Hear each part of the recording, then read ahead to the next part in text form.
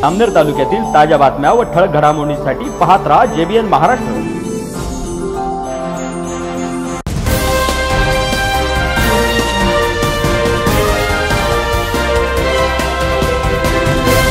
नमस्कार, मी वर्षा जाधव। पाहूया काही ठळक वृत्त। जामनेर तालुक्याला नवसंजीवनी देणाऱ्या बहुप्रतीक्षित MIDC क्षेत्रातील पायाभूत सुविधांच्या कामांचा शुभारंभ जलसंपदा मंत्री नामदार गिरीश महाजन यांच्या हस्ते आज करण्यात आला। नवीन शिंगाईत गावाजवळील परिसरामध्ये ही औद्योगिक वसाहत विकसित होत आहे। या ठिकाणी लवकरच विविध कंपन्यांचे प्रकल्प सुरू होणार असून तालुक्यातील हजारो युवकांना यामुळे रोजगार प्राप्त होणार आहे। जामनेर तालुकावासियांना आणि शहरवासियांना दिलेले विकासाचे आश्वासन आपण पूर्ण करत असल्याचा मनस्वी आनंद आपल्याला होत असल्याचे या प्रसंगी नामदार गिरीश महाजन यांनी आपल्या मनोगतामध्ये सांगितले आहे। रमण भाऊ चौधरी, शेखर दादा काळे, बाबरा भाऊ घोंगडे, सुनंदाताई पाटील, सुभाष भाऊ सुरवाडे, अशोक भाऊ बोयटे, कमलाकर भाऊ पाटील, आतिश भाऊ चालटे, श्रीराम महाजन, अमित भाऊ देशमुख, राजदार भाऊ पांढरे, पुखराज शेठ डांगे, कैलास भाऊ नरवाडे, रवी भाऊ महाजन या सर्व मान्यवरांनी कृपया व्यासपीठावर, नगरपालिकेचे सीओ साहेब यांनी देखील व्यासपीठावर यायचे। सौ विद्याताई कुडपे, सर्व सन्माननीय नगरसेवक खलीलभाई, रिजवानभाई, गायकवाड भाऊ, सर्व सन्माननीय 25 ते 25 नगरसेवक आणि स्वीकृत 3 असे 28 सर्व सन्माननीय नगरसेवक, सर्व सन्माननीय पंचायत समिती सदस्य, सर्व सन्माननीय जिल्हा परिषद सदस्य, तसेच अशोक भाऊ बोयटे यांनी देखील व्यासपीठावर यायचं आहे।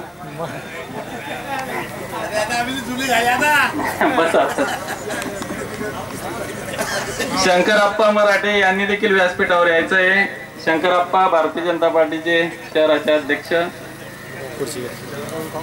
आदरणीय छगनदादा जालटे यांनी कृपया व्यासपीठावर यायचं आहे। पायाभूत सुविधांचा भूमिपूजन सोहळ्याचा कार्यक्रम या ठिकाणी आपण करत आहोत।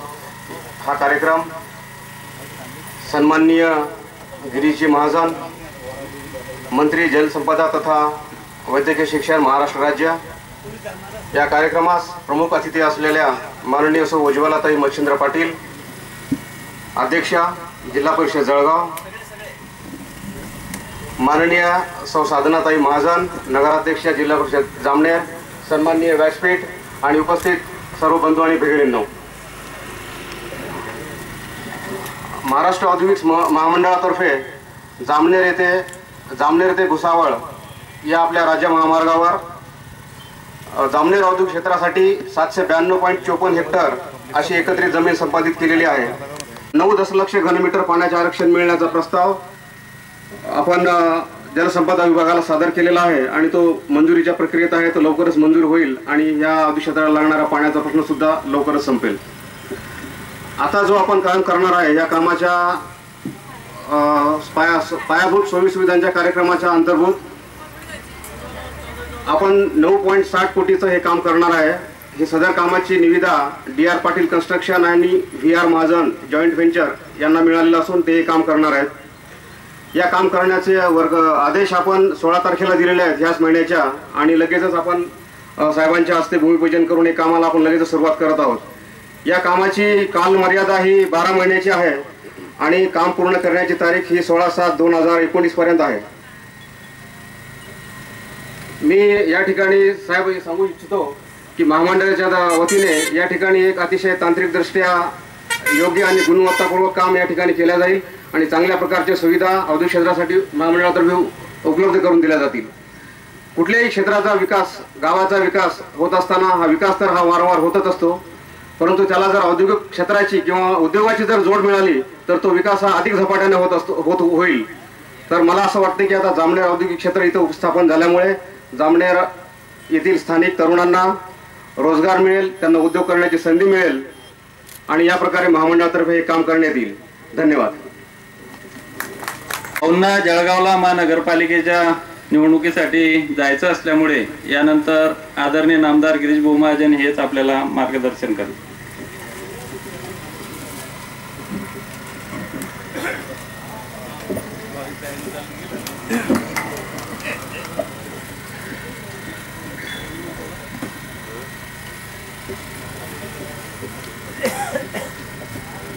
MIDC च्या अंतर्गत आज आपण जामनेर शहरामध्ये जामनेर तालुक्यात जवळपास 2000 एकर जागा संपादित करणार आहोत आणि त्यातली 230 हेक्टर म्हणजे जवळपास 550 एकर जागा ही सरकारी असल्यामुळे ही आपण ताब्यात घेतलेली आहे. त्याचे पैसे भरलेत. तिथे ज्या पायाभूत सुविधा आहेत, विशेष करून रस्ते आहेत, पाणी आहेत, या संदर्भातलं टेंडर निघालं आणि त्या कामाचा शुभारंभ आज आपण या ठिकाणी करीत आहोत. आणि त्या निमित्ताने मंचावर उपस्थित जिल्हा परिषद अध्यक्षा नामदार उज्ज्वलाताई, सर्व पदाधिकारी अधिकारी, सर्वांचं नाव घेणं कठीण आहे कारण इथे 100% आपण असल्यामुळे सगळे 100% पदाधिकारी येऊन बसलेले आहेत. त्यामुळे एकदम 100 लोकांचं नावं घ्यायचं तर अर्धा तास त्यालाच लागेल. त्यामुळे सर्वांची नावं न घेता सन्माननीय व्यासपीठ, माझ्या समोर बसलेले सर्व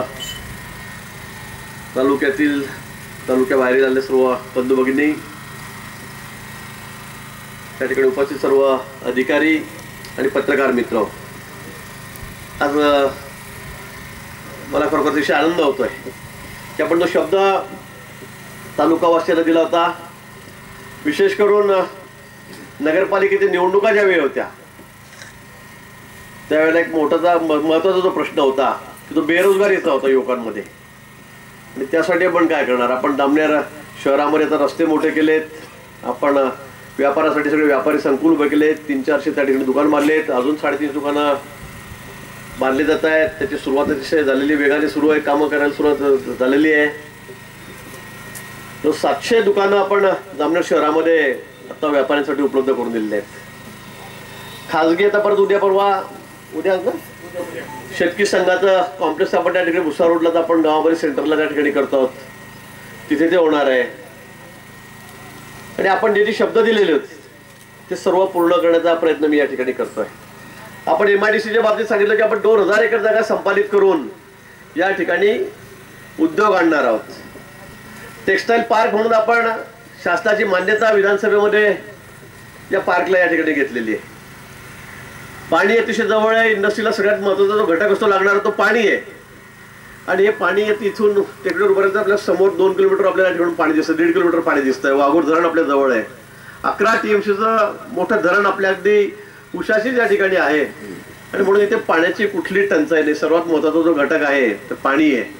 इथून रेल्वेचं ट्रान्सपोर्टिंग आहे, 18-20 किलोमीटर या ठिकाणी भुसावळ आहे. एअरपोर्ट लागलं तर जळगावचं एअरपोर्ट जवळ आहे. इथे मी एक हेलिपॅड करायला MIDCला या ठिकाणी सांगितलं आहे की कुठे उद्योजक असतील त्यांना हेलिकॉप्टरने यायचं असेल, जायचं असेल, त्यांना हेलिपॅड या ठिकाणी त्याच्यासाठी असलं पाहिजे, उपलब्ध झालं पाहिजे, ते या ठिकाणी सांगितलेलं आहे. सर्व व्यवस्था या ठिकाणी MIDCमध्ये आपण करतो आहोत. आज जवळपास 550 एकरच्या या कामाला आपण सुरुवात केलेली आहे.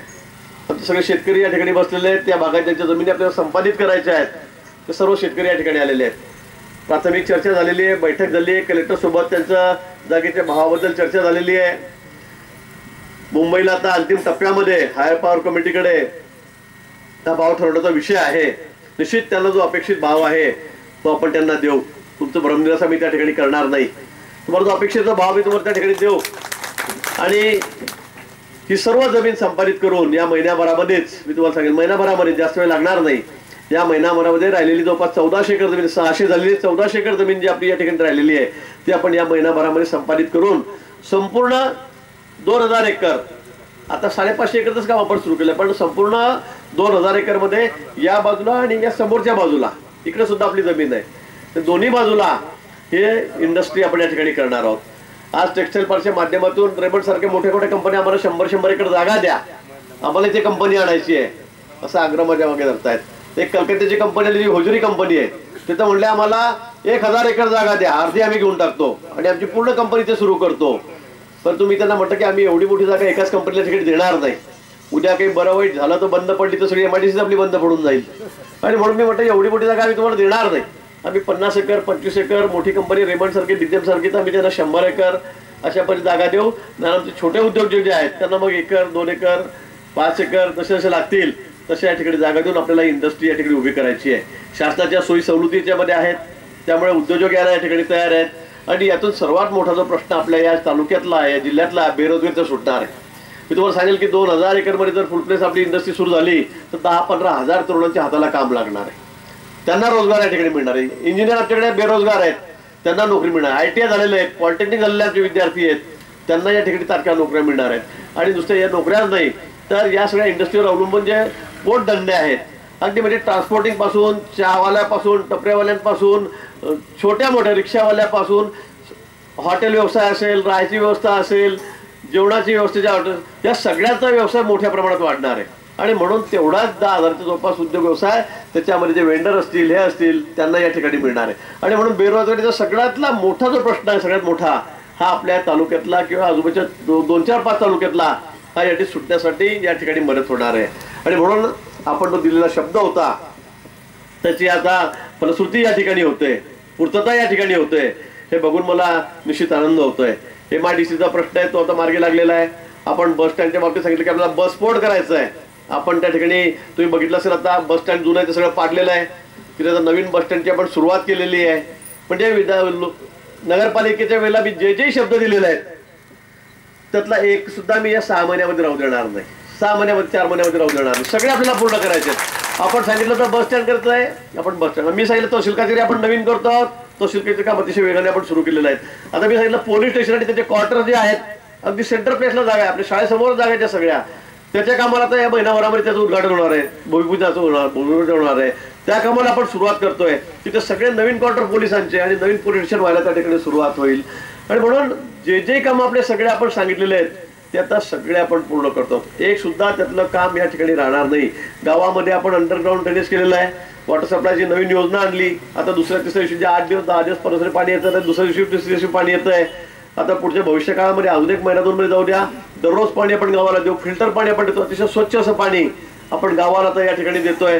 आता खड्डे खोदले गेले गावामध्ये, अंडरग्राऊंड ड्रेनेज असल्यामुळे आपली व्यवस्था असल्यामुळे रस्ते खराब झालेत, त्रास होतोय जामनेर करण्याची मला कल्पना आहे, परंतु एवढा पावसाळा आपल्याला काढावा लागणार, अजून 2 महिने आपल्याला काढावे लागतील। त्यात सगळ्या गावातले रस्ते आपण डांबरीकरण आणि कॉन्क्रिटीकरण हे या ठिकाणी करणार आहोत। मला वाटतं की आपलं जे स्वप्न आहे की महाराष्ट्रामध्ये सगळ्यात सुंदर गाव कोणतं, सगळ्यात सुंदर शहर कोणतं, नगरपालिका असलेलं, मला वाटतं जामनेरचं नाव या 1-2 वर्षामध्ये घेतलं जाईल। असं जामनेर सुंदर शहर आपण या ठिकाणी करण्यासाठी प्रयत्न करतो। मी पुन्हा मुख्यमंत्री महोदयांना पत्र दिलं की 100 कोटी रुपये आम्हाला द्या, या महिनाभरामध्ये 50 ते सुद्धा मंजूर होतील। गावातले सगळे रस्ते आहेत, विविध समाजांना आपण सांगितलं सामाजिक सभागृह आहेत, आपण मंगल कार्यालय किती, आपण गावामध्ये 25 मंगल कार्यालय करतोय, 25 मंगल कार्यालय करतो जवळपास। छोटे मोठे समाज आहेत त्यांना मग सामाजिक, सांस्कृतिक, धार्मिक किंवा विवाहासाठी जे कार्यालय लागतात ते ओपन स्पेसमध्ये त्याच्या जागेमध्ये आपण त्या ठिकाणी करून देतो। मराठा समाजाला आपण 1.25 कोटी रुपये दिले, माळी समाजाला 1.25 कोटी रुपये दिले, त्यांचे काम आता उभे राहिलेत, काही तयार झालेत, काही आता अर्धे झालेले आहेत। आणि ज्यांना आपण शब्द दिलेला आहे त्यांचे सगळ्यांचे पैसे आणण्याची व्यवस्था या महिनाभरामध्ये मी या ठिकाणी करतोय आणि सगळे कामं आपण त्या ठिकाणी आता पूर्ण करणार आहोत। अनेक गोष्टी या ठिकाणी सांगता येतील, अनेक कामं आपले जामनेर शहरामध्ये सुरू आहे। आपला स्विमिंग पूल इंटरनॅशनल आहे तर तो आपण पूर्ण केला, जिम्नॅशियम हॉल आपण त्या ठिकाणी पूर्ण केलेला आहे।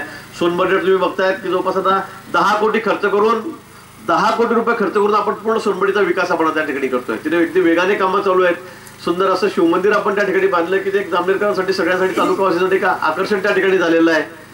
सगळं आपण त्या ठिकाणी करतो, कुठलाही विषय आता आपण त्या ठिकाणी जामनेर शहरासाठी जे स्मार्ट सिटी असतात तो कुठलाही बाकी राहणार नाही असा प्रयत्न आपण त्या ठिकाणी करतो आहोत। आणि म्हणून जी तुम्ही आम्हाला साथ दिलीत, जामनेरला मी सांगितलं नगरपालिकेच्या वेळेला तुम्ही फक्त मला संधी द्या, आम्ही काय करून दाखवतो आणि मग हे बघा, आणि त्याची सगळी फलश्रुती ही आपल्या समोर या ठिकाणी होताना आपण पाहतात। पुढच्या भविष्य काळामध्ये राहिलेली जी सगळी कामं आहेत ती आपल्याला पूर्ण करायची आहे. सिंचनाच्या बाबतीमध्ये इरिगेशनचं म्हणजे महत्त्वाचं खातं जलसंपदा हे माझ्याकडे या ठिकाणी आहे. म्हणून आपण बघता की वाघूरच्या माध्यमातून आपण सगळ्या तालुक्यामध्ये 40 गावांना आपलं पाईपलाईन टाकण्याचं काम आता सुरू आहे. 40 गावांना म्हणजे येत्या या 4 महिन्यांनी 3 महिन्यांनी आपण जवळपास 40 गावांना 24 तास पाणी त्याला शेतीसाठी देणार आहोत. 24 तास पाणी देणार आहोत. त्याच्या शेतामध्ये आपण आता शेततळे शासन करून देणार आहे. त्या शेततळ्यामध्ये पाणी जाणार होतं, तिथून ठिबक करून आपण सगळ्या शेतीला पाणी घ्यायचं प्रत्येकाने. पण 2 शेतकरी छोटा एक एरिया असेल 2 एकर 3 एकर बाजूला 2-3 एकर असेल तर 5-6 एकर मिळून एक शेततळ तुम्ही भागीदारीमध्ये करायचं आहे. आम्हाला जागा द्यायची, आम्ही ते तुम्हाला करून देऊ. तिथे पाणी तुम्हाला आम्ही 24 तास देऊ आणि त्यातून तुम्ही पाणी वापरून तुमच्या शेतीला त्या ठिकाणी वापरायचं आहे. म्हणजे 24 तास मे मध्ये एप्रिलमध्ये जूनमध्ये तुम्हाला पाण्याची व्यवस्था या वाघूरच्या माध्यमातून 40 गावांना आपण त्या ठिकाणी करतोय. भाकपूर धरण आपली भाकपूरची जी योजना आहे तापीला अडवून त्या ठिकाणी तिथून आपण आपल्या तालुक्यामध्ये पाणी देतोय. पाचोरा तालुक्यात पाणी देतोय, जळगाव तालुक्यात पाणी देतोय. त्या कामाला आपल्याला सुरुवात करायची आहे. जवळपास 1200-1400 कोटी रुपयाचं हे काम आहे. 1300-1400 कोटी रुपयाचं हे काम आहे. त्याची सुरुवात जळगावची महापालिका आटोपली की लगेच आपण मुख्यमंत्री महोदयांना त्या ठिकाणी आणणार आहोत. त्याच्या माध्यमातून आपण जवळपास एवढीच गावं अजून पुन्हा त्याला आपण पाणी देणार आहोत. तिथलं सिंचन आपण करणार आहोत. आपण बघितलं असेल कांग नदीवरचं धरण आपण अडवलं, तिथून आपण पूर्ण जामनेरपर्यंत सगळे बंधारे करत आता ओझर आता जामनेरपर्यंत सगळं पाणी 12ही महिने सगळे बंधारे आपण त्या ठिकाणी भरून ठेवतोय. त्यातून 15, 20, 25 गावांना त्याचा मोठा फायदा होतोय. सगळ्या विहिरी भरल्या गेल्या आहेत, नदीतून लोक पाणी उचलत आहेत आणि अशा पद्धतीने या तालुक्यातला 100% भाग जो शेतीचा हा इरिगेटेड कसा करायचा, सिंचनाखाली कसा आणायचा यासाठी आपले सगळे या ठिकाणी प्रयत्न चाललेले आहेत. मला माहिती आहे अजून 1.5 वर्ष इलेक्शनला आहे, 1.25 वर्ष आहेत, तोपर्यंत सर्व शेतकऱ्यांना या ठिकाणी पाणी मिळणार आहे. तालुक्यामध्ये आपण जलयुक्त शिवाराच्या माध्यमातून सगळ्या ठिकाणी जिथे असेल जागा त्या ठिकाणी आपण नाला खोलीकरण केलं. आपण तलाव त्या ठिकाणी खोदलेत, तलावातलं गाळ त्या ठिकाणी काढला. त्याचबरोबर आता आपल्या तालुक्यामधले आपण जवळपास 14-15 तलाव जे 5-5, 7-7 कोटी रुपयाचे 10 कोटीचे आहेत त्याची मंजुरी आपण घेतलेली आहे. पण त्याच्यामध्ये वाघरी पाटखेडा असेल, तिगरा असेल, लिहा असेल, एकुलती असेल, हे सगळे जे प्रकल्प आहेत त्याला आता मंजुरी मिळालेली आहे.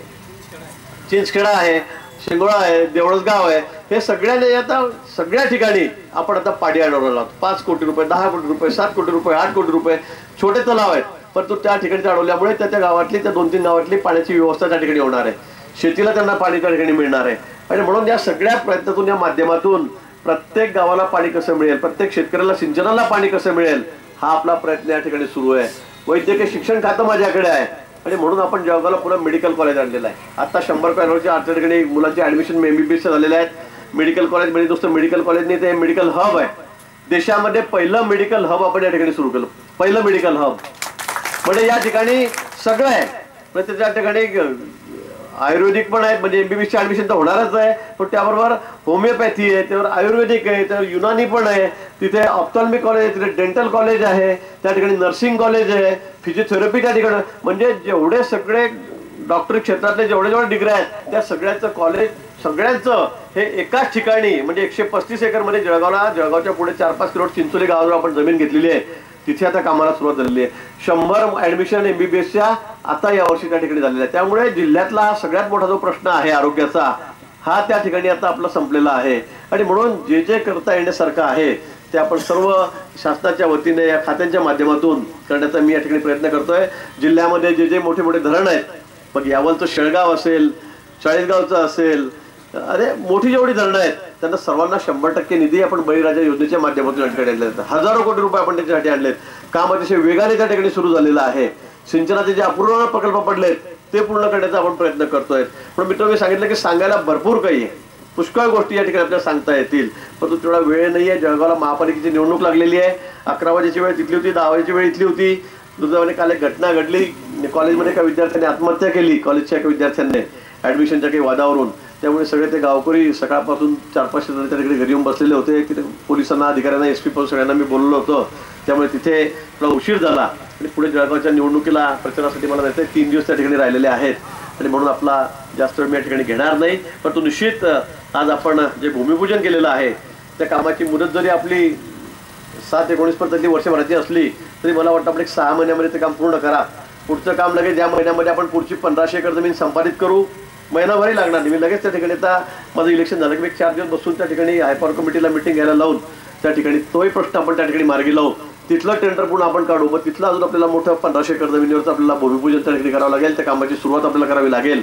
परंतु पुढच्या वर्षी या ठिकाणी इंडस्ट्री आली पाहिजे, कुठेतरी उद्योग आले पाहिजे, त्यांच्या कामाची सुरुवात झाली पाहिजे, असा माझा या ठिकाणी प्रयत्न आहे. आणि मला खात्री आहे की पुढच्या वर्षी कुठल्या कुठल्या इंडस्ट्रीच्या रेमंड येईल, दिग्जाम येईल, विमाल येईल, त्या सगळ्या कंपन्या विचारतात मोठ्या कापडाच्या, त्या ठिकाणी या ठिकाणी येतील आणि त्यांच्या कामाला सुरुवात होईल. यातून नुसता रोजगारच मिळणार नाही, बेरोजगारीचा प्रश्न सुटणार नाही, तर कापूस उत्पादक शेतकरी आपल्याकडे मोठे. हा टेक्सटाईल पार्क आहे, इथे कापडापासून सगळे म्हणजे कापसापासून त्याच्यावर प्रक्रिया करून त्या ठिकाणी निर्णय प्रकारचे कापड या ठिकाणी तयार होणार आहेत. आणि म्हणून मग शेतकऱ्यांना सुद्धा कापूस आपला रास्त भावामध्ये या ठिकाणी विकता येणार आहे. शासनाने आता भूमिका घेतलेली की 1.5 भाव आता, म्हणजे आतापर्यंत 41 रुपये होता, तर 550-56 रुपये भाव आपल्याला आपोआप आता हमीभाव झालेला आहे. त्यामुळे तो शेतकऱ्यांना यावर्षीपासून मिळणार आहे. मक्याचं तेच आहे, ज्वारीचं तेच आहे, त्याला 1.5 भाव मिळणार. माननीय मोदींनी सांगितलं की आता जो भाव आपला हमीभाव आहे त्याच्या 1.5 आपण भाव देणार आहोत. त्यामुळे आता तोही प्रश्न जो महत्त्वाचा होता शेतकऱ्यांना, कापसाचा असेल, मक्याचा असेल, ज्वारीचा असेल, धानाचा होता, सोयाबीनचा होता, हा सगळा आता मला वाटतं त्याचा फायदा मोठ्या प्रमाणात शेतकऱ्यांना होणार आहे. आणि म्हणून एक चांगला निर्णय केंद्र सरकार या ठिकाणी घेत आहे, राज्य सरकार या ठिकाणी घेत आहे. आणि पुढच्या भविष्यकाळामध्ये मला वाटतं की शेतकऱ्याच्या हिताचाच निर्णय या सरकारकडून आपल्याला अपेक्षित आहे, तेच या ठिकाणी होणार आहे. आणि म्हणून आपण काळजी करू नका, निश्चित शेतकऱ्यांनाही चांगले दिवस या ठिकाणी या निमित्ताने येणार आहे. आपल्या मुलांना बाळांना या ठिकाणी त्यांना नोकऱ्या मिळतील, त्यांना काम मिळेल, व्यवसाय मिळेल, याची व्यवस्था आपण या माध्यमातून या ठिकाणी केलेली आहे. म्हणून आज हे भूमिपूजन झालं, कामाची आपण आता तात्काळ त्याला सुरुवात आजपासून आपण केली आहे. मोठ्या मशिनरी आणायला समजलं, आमचे पाटील साहेब या ठिकाणी मोठे ठेकेदार ते आहेत, म्हणून मी त्यांना सांगितलं की जास्तीत जास्त मशिनरी आणून आपण एक 6 महिन्यामध्ये 7 महिन्यामध्ये काम आटवून टाका, 8 महिन्यामध्ये. हे जास्त वेळेच्या आणि वर्षभर घ्यायची काही गरजच नाही मला वाटतं. आणि हे काम जर लवकर झालं तर उद्योग व्यवसाय या ठिकाणी लवकर येतील, आपला जो प्रश्न आहे हाही या ठिकाणी मार्गी लागेल. म्हणून आपणही एवढ्या मोठ्या संख्येमध्ये या ठिकाणी आलात त्याबद्दल आपले सर्वांचे आभार या ठिकाणी मानतो. मला यायला कार्यक्रमाला उशीर झाला त्याबद्दल दिलगिरी पुन्हा या ठिकाणी व्यक्त करतो आणि थांबतो. जय हिंद, जय महाराष्ट्र.